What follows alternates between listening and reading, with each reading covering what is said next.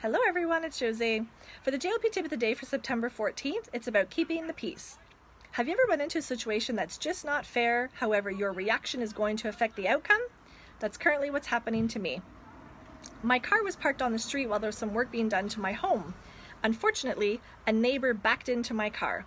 He hit it so hard that you can't even open the driver's door.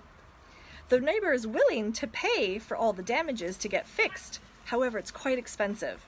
So due to his financial situation, he can only pay me in installments. Is this fair? Not really, yet my reaction would affect the outcome.